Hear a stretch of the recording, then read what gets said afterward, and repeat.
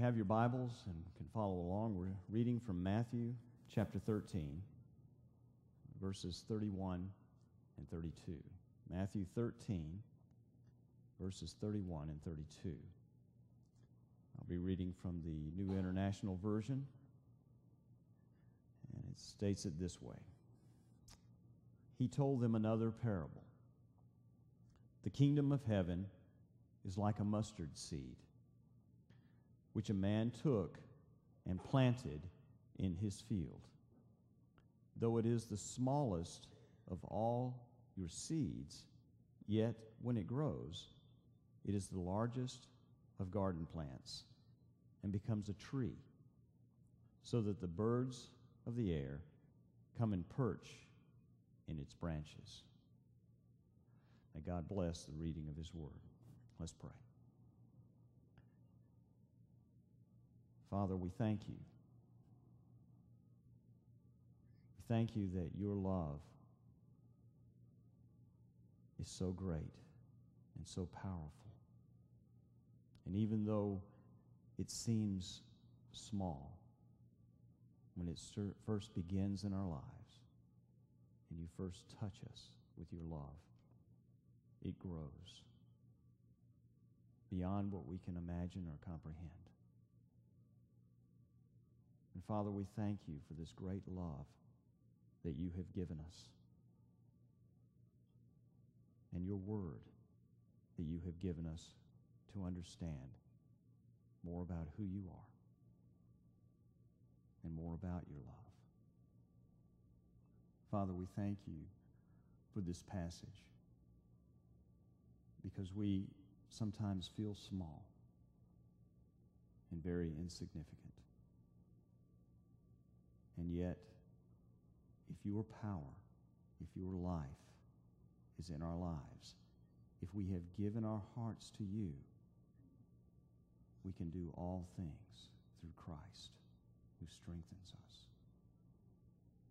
Father, it's hard to imagine. It's hard to comprehend.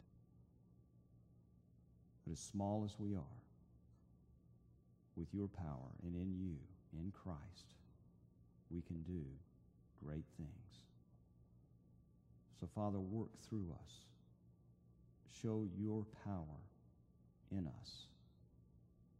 Teach us your ways. And we ask it in Christ. Amen.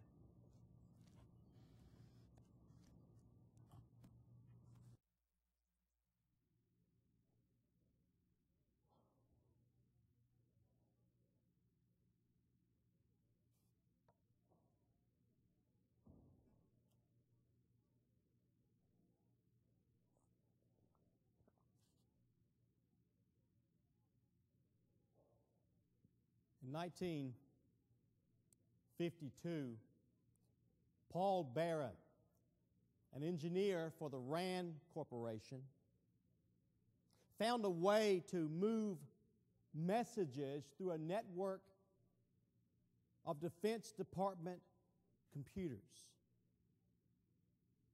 In 1968, the Department of Defense founded the Advanced Research Projects Agency to continue Mr. Barron's work. By 1971, 23 computers were linked together through this project. In 1981, the IBM Corporation brought the computer into the home through the personal computer or the PC. In 1986, the Advanced Research Projects Agency joined forces with the National Science Foundation to form the backbone of what we now know as the Internet. By 1992, more than 1 million computers were linked together through the Internet. By 1995, more than 30 million computers were linked together through the Internet. As of 2011, more than 2.1 billion computers were linked together through the internet. See, the internet is like the kingdom of heaven. The kingdom of heaven began small with a few disciples following the Lord Jesus Christ, but it's grown over 2,000 years. Person to person, culture to culture, with more and more people getting online with God every day, even every hour. Last week we looked at the parable of the wheat and the tares. This morning we're going to look at the parable of the mustard seed. The mustard seed, the parable of the mustard seed, illustrates the amazing growth of the kingdom of heaven. So how can something so tiny become so powerful and so important? We're going to look at two ways this morning that this truth can impact our lives through the gospel of Jesus Christ. First of all, let's look at seeing can be deceiving. Seeing can be deceiving. Look at verse 31. The Bible says, another parable he put forth to them, saying, the kingdom of heaven is like a mustard seed, which a man took and sowed in his field. In Matthew 13, Jesus taught using parables. A parable is a part of speech that uses something familiar to teach something that is unfamiliar. And Jesus used parables to teach about the kingdom of heaven. And so far we've seen the parable of the four soils and the parable of the wheat and tares, and now we're going to look at the parable of the mustard seed. This parable shows us what happens when human responsibility meets the sovereignty of God.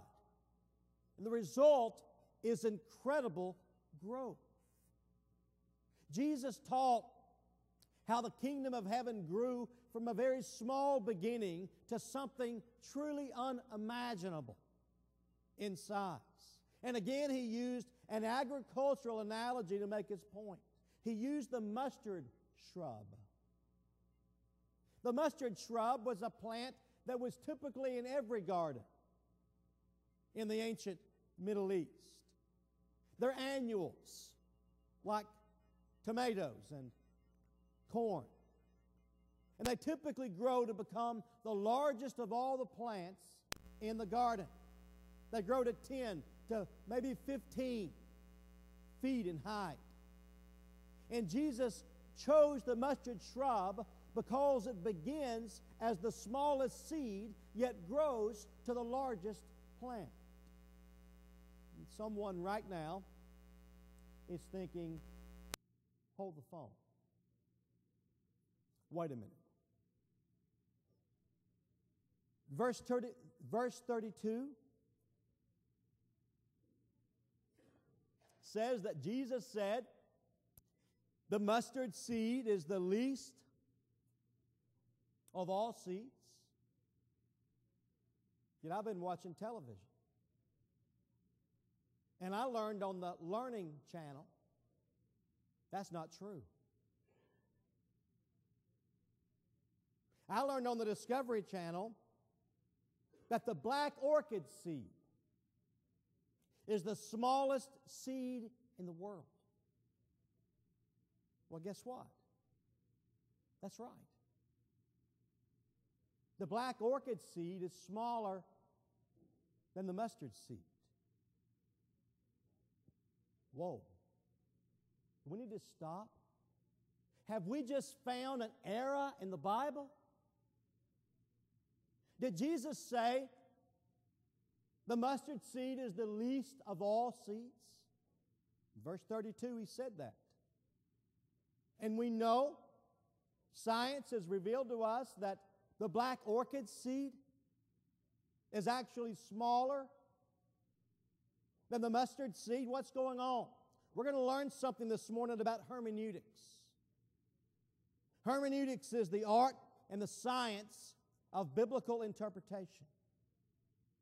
You see, we have to remember Jesus was in Israel in the first century, speaking to people who were born and raised in that part of the world. That's all they knew.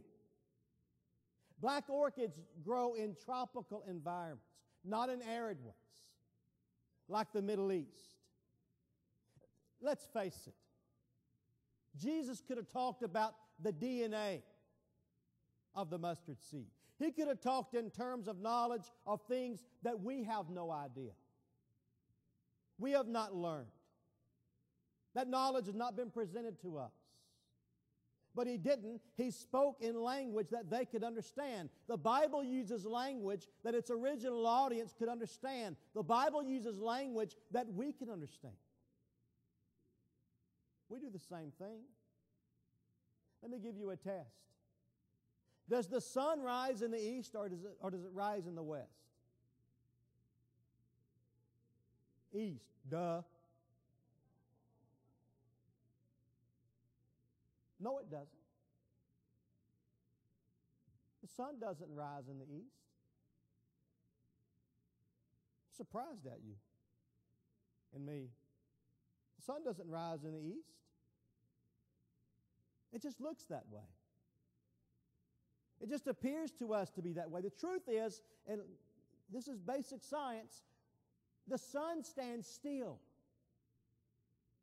And the earth rotates around the sun. And as it rotates around the sun, the earth revolves. And as the earth turns, it looks like the sun is rising. The sun doesn't rise. The earth turns. So the sun doesn't rise in the east. It just looks like it does to us. So we do the same thing. The black orchid seed is actually smaller than the mustard seed, but to someone living in the first century in Israel, the mustard seed was the smallest of all seeds. And you know what? It is. In fact, it's itty bitty bitty bitty. They're real little. They're tiny. It takes 20,000 mustard seeds to make an ounce. They're tiny seeds. But Jesus wasn't giving us a lesson on botany. He was teaching about the kingdom of heaven. And his point was the mustard shrubs begin very small and grows to be very large. And that's what the kingdom of heaven has done. Began as something very small and grows to be something very large. It began as a seemingly insignificant movement in a very obscure part of the Roman Empire in the Middle East about 2,000 years ago. Today, it's incalculable in size. It is encompassed by every person that has ever lived and ever placed their faith in the shed blood of the Lord Jesus Christ. And it continues to grow at an amazing, amazing rate. So let's look secondly at the growth of the kingdom. Verse 32, Jesus said, which indeed is the least of all the seeds. But when it is grown, it is greater than the herbs and becomes a tree, so that the birds of the air come and nest in its branches. It's amazing to think something as tiny as a mustard seed, 20,000 in 1 ounce, that's tiny. It's amazing to think about something as tiny as the mustard seed to grow into such a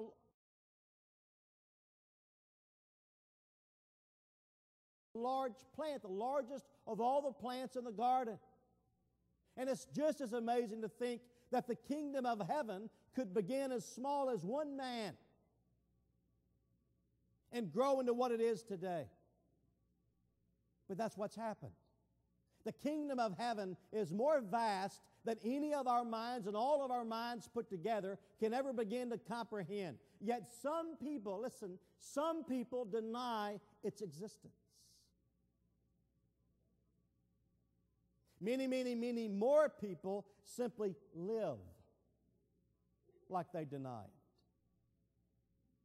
Many people, whether we would admit it or not, live as though Jesus Christ has no bearing whatsoever on our lives. If you were to see us on a Tuesday, we wouldn't behave the same way that we do on Sunday morning. Sometimes we live as though Jesus Christ has no bearing whatsoever on our lives. And many people think that if they are not interested in God or the things of God, then they can opt out of their responsibility or an accountability to God. And I guess I've met all of those people or heard all those arguments. I've heard many, many people say in witnessing conversations at the very beginning, to cut me off, I'm not a religious person. I've heard that many times. Let me interpret that for you. This is what that means. When someone says, I'm not religious or I'm not a religious person, what that means is I have made the choice to ignore God in my life. That's what it means. I've made the choice to ignore God in my life. God may be for other people, and that's fine, but He's not for me. I'm not a church-going person. I'm not a religious person. And some people think that they can ignore God and really and truly get away with it. Some people think they can blaspheme God and get away with it. There was a so-called comedian several years ago, many years ago, who made his living by making fun of Jesus Christ. His was a part of a comedy genre called shock comedy, because he made fun of the things that we hold to be sacred. And he became very successful and very famous and very wealthy. I heard a sound bite from one of his performances one day on a Christian radio station exposing him in this shock comedy genre that I'd never heard of until that point as I was driving down the road.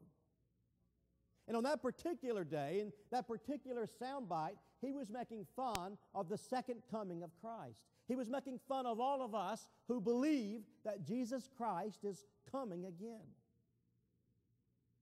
A few weeks later, after I heard that soundbite, that same comedian made the news again. He had died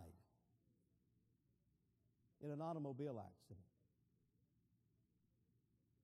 In fact, witnesses stated that they saw him burn to death. It's horrible. It's horrible. Tragic. And I'm sorry that happened, and I'm so sorry that happened because he isn't laughing anymore. It's not funny anymore. People who live life indifferent and unconcerned about Jesus Christ will one day change their minds, because there's coming a day when every person will be concerned. There's coming a day when every knee would bow and every tongue confess that Jesus Christ is Lord, to the glory of the Father. There's coming a day when every person will realize that all of life comes down to Jesus Christ and how we relate to Him. Everyone that has ever lived will one day appreciate the words of John chapter 3 and verse 36. He who believes in the Son has everlasting life, and he who does not believe the Son shall not see life, but the wrath of God abides on him. Kingdom of heaven began as something so seemingly insignificant. Jesus Christ and His handful of followers against the power of the mighty Roman Empire.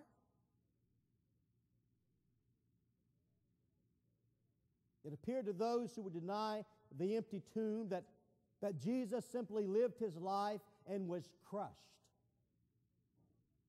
under the authority of the Romans. But that small beginning was in fact undefeatable. The kingdom of heaven is more awesome, more powerful than anything, anytime, anywhere. And if you ever doubt that, just check the calendar. Because I've got news. Jesus Christ split time. Every time we look at the calendar, we're reminded of the testimony of the Lord Jesus Christ. That's what the calendar is. It's a testimony to the power and the influence of Jesus Christ. It's been roughly 2012 years since Jesus Christ came to the world in the flesh. And the only way the kingdom of heaven grows is when a sinner gets saved. And that happens every day. No. Glory to God, that happens every moment. That happens every hour. Tens of thousands of souls are coming into the kingdom of heaven even as we speak this morning. Listen, every hour, 667 Muslims come to faith in Jesus Christ in Africa alone. That's 6 million a year. According to Muslims, not according to secular press or according to church press, according to Muslims, there were about 1 million Christians in Africa in 1900. In 2000, there were 330 million Christians in Africa. According to the website persecution.org, more Muslims have come to Jesus Christ in Iran in the past 30 years than in the previous 1,300 years. And right now, tens of thousands of Muslims in Iran are coming to Jesus Christ. And one Christian in Iran, Yusuf, is making the news. Because someone has a gun to his head and threatening to send him to glory if he doesn't repent of his faith in Jesus. All the while, tens of thousands of Iranians are coming to faith in Jesus Christ. CNN and Fox News isn't telling us that part of the story. For years, the world has been telling us that Islam is the fastest growing religion in the world. That's not true. Christianity, if you want to call it a religion, Christianity is not only the largest religion in the world, it's the fastest growing in the world. People are coming to Jesus Christ like never before in the history of the world. The kingdom of heaven is growing at an exponential rate. Jesus said in Matthew 28:19, "Go therefore and make disciples of all the nations, baptizing them in the name of the Father and of the Son and of the Holy Spirit." The Greek word for nations is ethnos in that verse.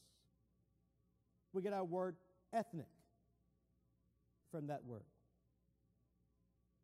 It literally means people groups. Now listen. Listen, this is important. Listen. According to the website Global Status of Evangelical Christianity, which is an international mission board website, according to the website Global Status of Evangelical Christianity, as of February 1st, 2012, 94.1% of all people groups in the world have at least some witness for the gospel of Jesus Christ. Did you hear that? You can check it out yourself. You can look it up yourself. Global Status of Evangelical Christianity. It's an International Mission Board website.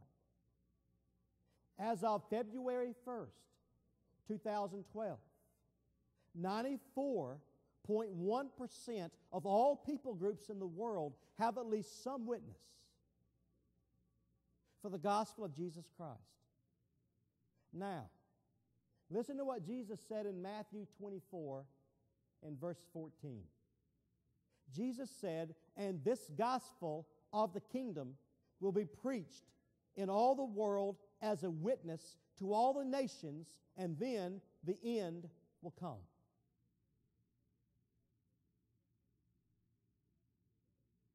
The word for nations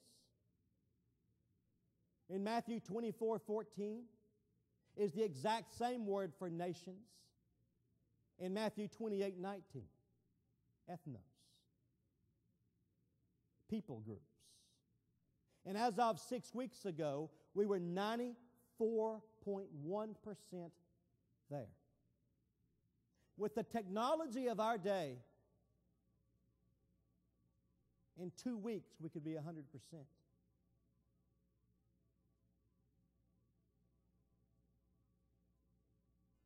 Never before, never, ever before in the history of the world have we been this close to reaching all of the people groups and all of the world as we are today. I'm telling you, we're living in exciting and important times.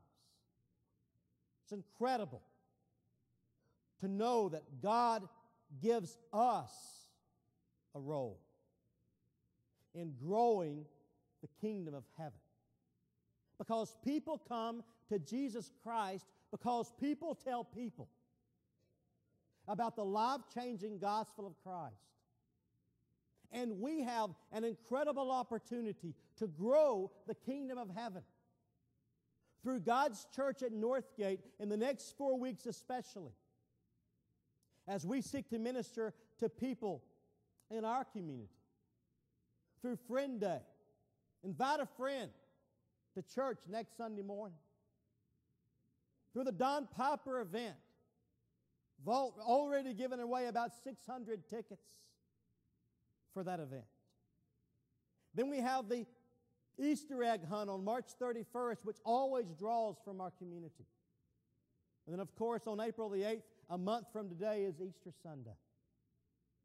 So listen, friends, let me encourage you to pray and to give and to serve and to go as we seek to communicate the gospel of Jesus Christ to our generation while there's time. The Bible doesn't say that every person will have to hear the gospel. All the nations. Ethnos. People groups. And then the end will come. And we're close. That's exciting, but it's scary because I've got friends that aren't saved. And one fact remains. Either we are going to meet Jesus or He is coming to judge us. One of the two. We're going to have a meeting with Christ. He'll either be our Savior or He'll be our judge.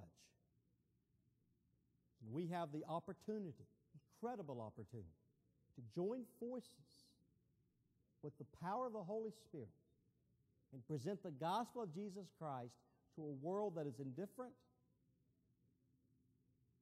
thinking they can opt out of God. And we can tell them. We have 4 incredible opportunities coming up in the next 4 weeks to do just that.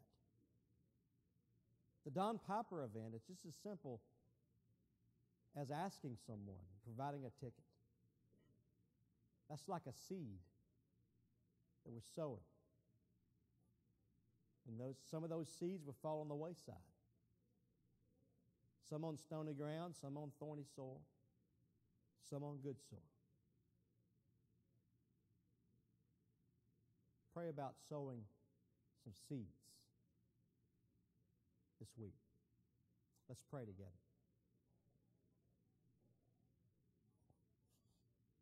Father,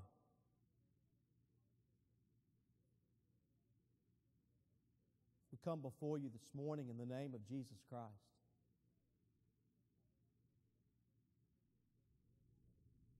Thank you, Lord, for this parable, which teaches an awesome truth.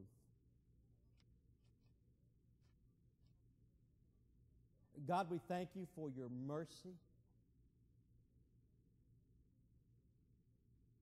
allowing us to hear the gospel of Jesus Christ and to have an opportunity to come into the kingdom of heaven. We thank you for your Holy Spirit who convicts us of our sin and our need for Jesus Christ.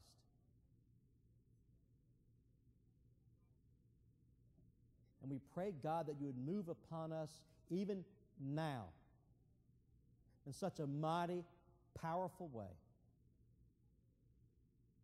that would overwhelm us and reveal your unstoppable power.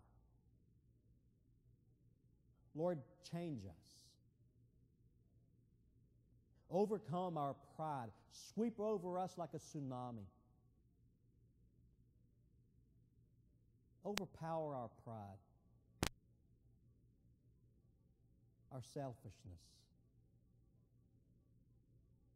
that we might surrender wholly to Jesus Christ, that He might in turn receive honor, glory, and worship from His church. Revive us, Lord. Move upon our hearts. Open our eyes to the urgency of the moment, to what you're doing in our lives, in our community, and in this world. We pray it all in the name of Jesus. Amen. Amen. You're here today and you're not sure that if you were to die today, you'd go to heaven. You got to know that. That's simply the most important decision anyone will ever make. If you were to die today, you know for sure you'd go to heaven. If you're not sure, be sure today. There's no security outside of a personal relationship with Christ. And I want you to have that security. The Lord wants you to have that security. So you come. Or maybe you are a Christian.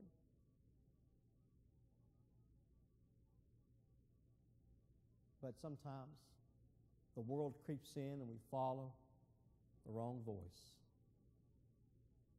And it's time to come home and rededicate your life to the Lord. You come. Maybe God is calling you to join this church. I don't know how He's speaking, but I know He's speaking. So let's simply obey. And you come as the Lord calls. Richard, would you come and lead us, please?